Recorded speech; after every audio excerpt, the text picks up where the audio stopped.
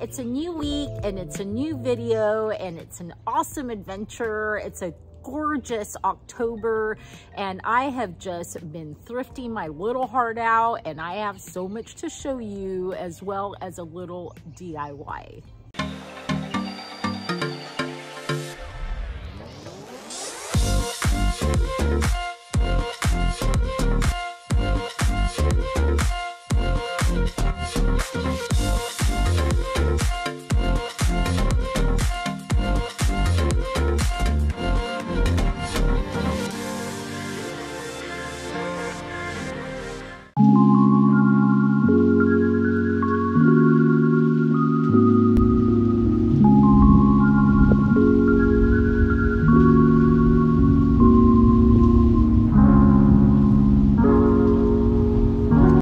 Good morning, everybody. It is a Saturday morning. It is really beautiful out, and I am heading to the Found Market, which is in Bremerton, Washington. It's hosted by Josephine's Mercantile, which is out of Port Orchard. Hi. Oh, I don't need a map. Okay. Thank you. I'm just going everywhere.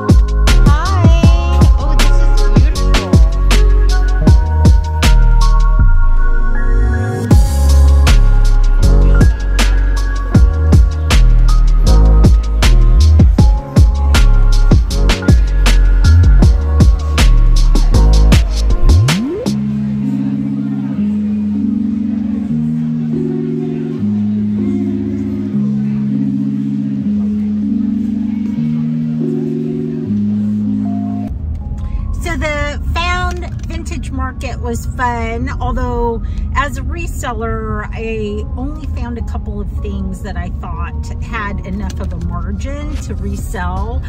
But then I went to an estate sale and I found a ton of stuff. And what's interesting is I met two viewers today, which is so exciting because honestly, I only have 2,500 subscribers. One of them was Malika, and her husband import beautiful Turkish rugs. And so it was really nice to talk to her. I've actually been to Turkey and I really love it. It's such a beautiful country. Are just really amazing, so warm, so friendly. I just really, I don't know. I just really love Turkey. And then I'm going to the Humane Society because my niece's cat somehow wound up there and there's nobody around to rescue him. So Auntie is going to be doing that. So that's where I'm headed.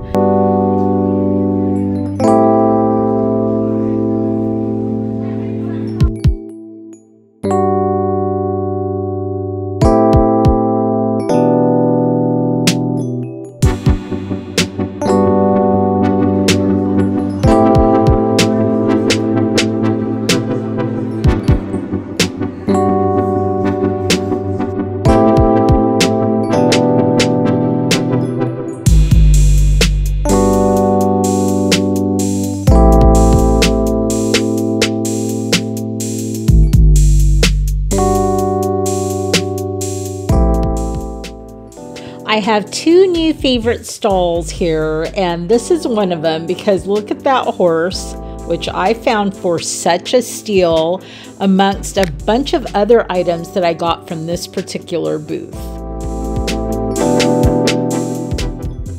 I love bundling, and this vendor was totally up for that. Her specialty was clothing, not small vintage items. And so I got a really good deal on a whole pile of stuff, including these German Shepherd bookends.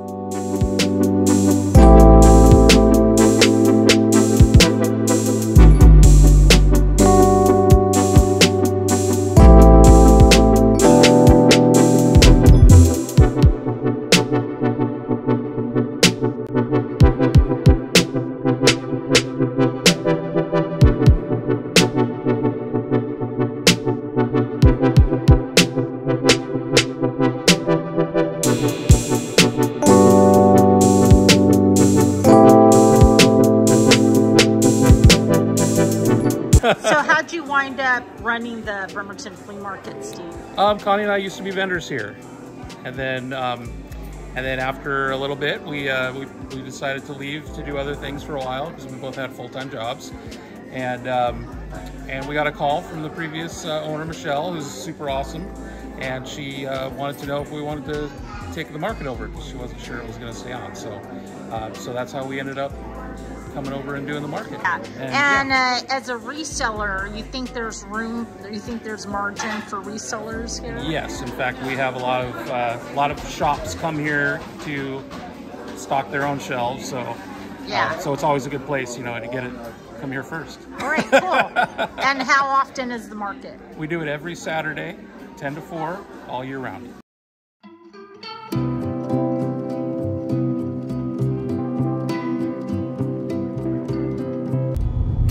What? I told them that Roger was in jail. We were going to rescue. So my niece and I rescued her kitty Roger, who apparently was in kitty jail since Friday, so 3 days. Poor thing. I think he has kitty dementia and he just wandered away. Anyways, he is safe and sound, although they gave us the wrong kitty first. And we had to turn around and go back and get the real Roger.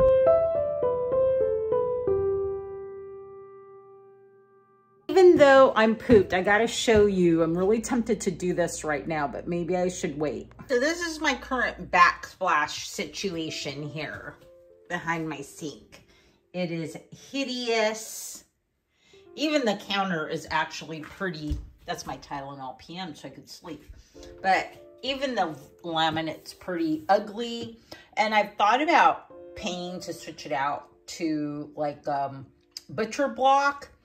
Except that it's a super big counter. I moved all the stuff, but it's a really big counter and I use this all the time as like a workspace. So I paint stuff on here and I cut stuff on here, and I'm not sure how, you know, paint on butcher block probably wouldn't be very good.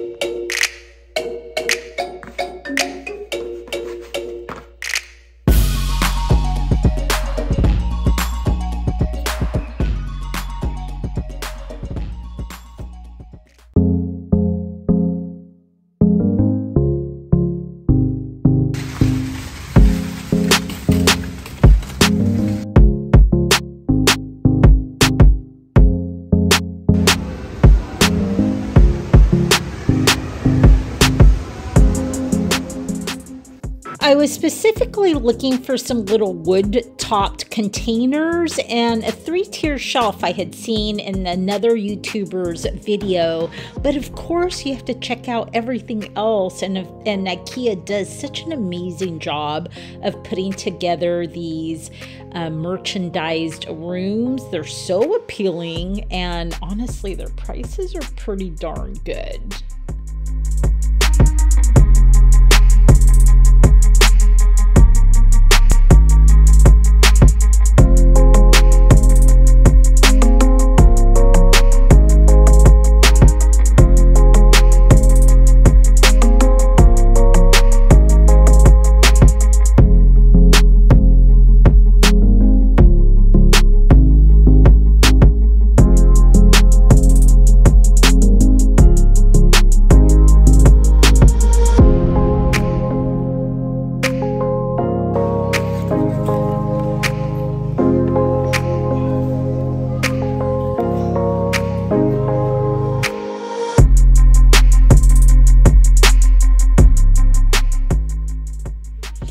I had really no use for this little set, but my gosh, look how adorable that is. That would just make the cutest gift for somebody.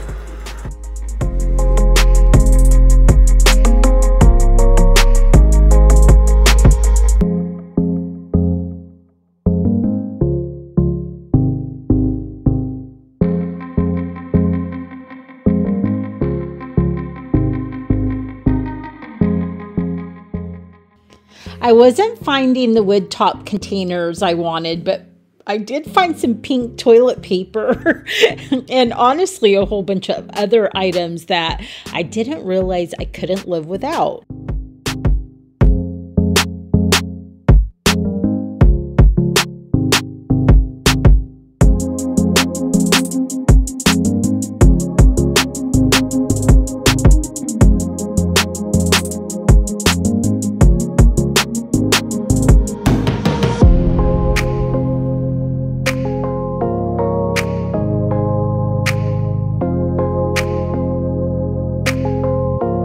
Crazy. My total bill was like 65 bucks, which is nothing. I feel like I got a ton of stuff for my little backsplash redo, and it totally brought back memories because when I used to manage vacation rentals, they used to pay me to furnish them, which was, in hindsight, you know, it was fun, but it was so much work and such a tight timeline. But I used to come to IKEA and I'd get 2 big carts and they would be brimming with stuff and things would be falling off and I'd be running into things. And anyways, talk about extreme shopping. I would have to do extreme shopping for these houses.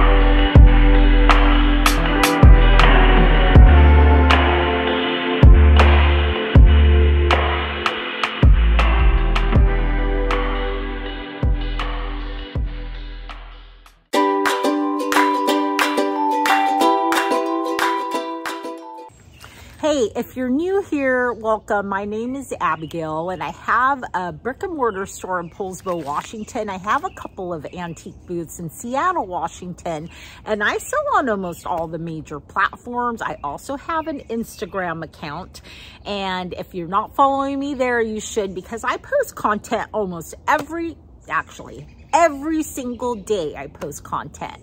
And if you're ever interested in any of the items that I show you, a lot of them are listed on my online shops, and I do have a promo code which is down below. This is just for my YouTube subscribers, so you're welcome to use it.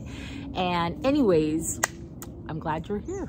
So this isn't in any particular order, but I went to this garage sale right down the street from me. This was last week, and I found these beautiful, beautiful pillows with this ticking stripe. At another sale, still in my hometown, I picked up these great paint by number pieces, and these are so perfect for right now.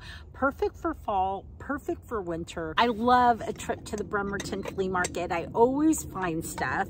I found this really cool orange mid-century modern planner. I love a pop of orange, and it's hard to find. And then I also got this really cute little farmhouse soap dish, which honestly, I think I may put this online. I recently sold one I picked up in France, and I think this one I will probably put maybe $35 on it. It does have one tiny nick on it, but it is absolutely gorgeous. I couldn't even believe my luck in finding these. So not only are these adorable, but these are Fiesta.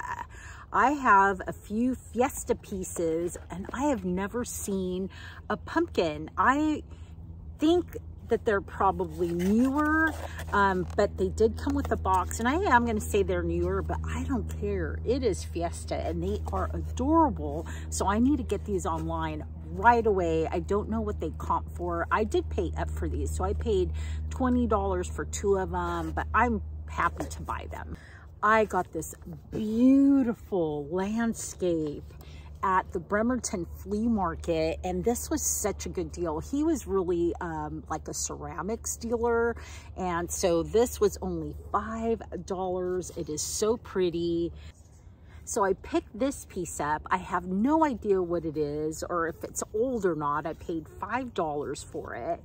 If anybody knows what this is, let me know. I think that this one's probably going to go to my booth in Seattle, because I wouldn't even know what to put it under in, you know, if I listed it in my shop online. I found a new dealer at the Bremerton flea market who I really like. I think it's Lulu's. I will put the information up above or down below. She has an Instagram account, and she sells mostly vintage clothing, which I didn't buy any of, but I did buy these really cool German Shepherd bookends, and originally they were $20. She gave them to me for $10. I absolutely love them. They are old. You can see the green felt down below, and they're not like solid brass like a lot of bookends are, but I still think they're super cool. I also got this amazing filigree velvet purse. Look at the detail on that. It is just amazing. So pretty. And I paid $50 for everything I bought from her, so I didn't even kind of like price them out, but that is gorgeous. Since my booth in Seattle, the Americana one's been doing so good, that's really where I've been concentrating on buying for. And so I got this great tin from her too. It's yellow with a black. It's so cool. It is J.G.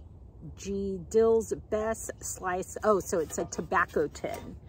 Very cool. I'm telling you, this girl was after my own heart, because I also got this amazing Cinnabar bracelet. It is the coolest. I may wind up keeping this one because it is that cool, or I may sell it. I absolutely love it. Oh, and it's not Cinnabar. It looks like it, and maybe the stones on the side are, but that looks more painted. And then I also got a little velvet runner from her. These, if you can find these and you're an online seller, these sell so well. I have priced them anywhere between $25 and $55, and they always sell. And I love me some Florentine trays, and look how pretty these are. These are so gorgeous, and these are probably going to go to my Boho booth. So pretty. Oh, and then I also got another kitty. He's adorable. Look at that. He's a carved onyx cat, very mid-century modern. This one's going to go online. So cute. The sale I went to on Friday, the estate sale, had tons and tons of Hollywood Regency items, and including these two gorgeous vanity mirrors. I love these. I also picked up some brass items there that I absolutely love. Look at these sconces. Are these, I don't even know what that says, but look at those. Aren't those beautiful? These I think I may put online, and you can actually put candles in them, and they have these little glass domes, or you could just leave it like that. So I thought these were really gorgeous. I found these little brass buckets with little shells on them. This cute little shell trinket tray that's adorable, and look at him. He is so cute. These two will probably go online as well. I made several stops at the Goodwill over the last couple of weeks. I picked up this really cool milk glass turkey. I'm not sure, but I need 40 items to list every week, and so I think he's going online. He is a big one. I haven't comped him, but even I would love this for my centerpiece on my, well, I only have a little breakfast bar, but he is so cool. I got this really funky retro pillow at the Found Market. I only bought 2 things there, and this was one of them. It was so cute. I couldn't leave it behind. It's very 70s, 60s, 70s. It's a needlepoint. It's going online. And then at the Bremerton Flea Market, I got this gorgeous Greek horse. Is he not amazing? I only paid $4 for him. I couldn't believe that he didn't have any damage, but he is the coolest, and he's going to my Boho booth, and I'm gonna put like $48 because if I had space, I would keep him because I love this yellow color. Another Hollywood Regency piece I really loved was this one. It's a little waste paper basket, and I'm going to put it online. I'm not going to have fun shipping it, but I just thought it was too cool to leave behind. I got this one at the Bremerton Flea Market. It's rusty, it's crusty, but I thought it was just so cool to like hang in the bathroom with some towels in it, or even like in a kid's room or in an office. Very utilitarian, but very farmhouse as well. I picked up this mid-century modern lamp. Isn't that cool? I only paid $25 for this. I think I even have a shade back at the store. And then for my Americana booth, I love this. It's just a very rusty egg basket, but it has this advertising on it, which is really cool. You rarely see that.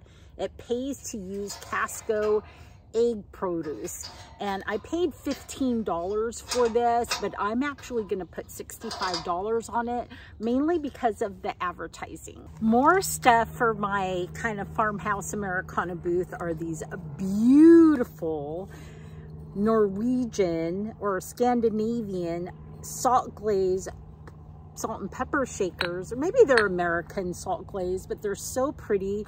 I put $39 on them. And then I love this wood mirror. I got this one at the Found Market, and that's going to my Americana booth, and I will probably put like $33 on that one. Well, apparently I totally forgot to film an ending, but if you guys get a chance to get out and do some thrifting, I certainly hope the thrifting gods are with you and you find some fabulous stuff. And otherwise, I will see you on the next video.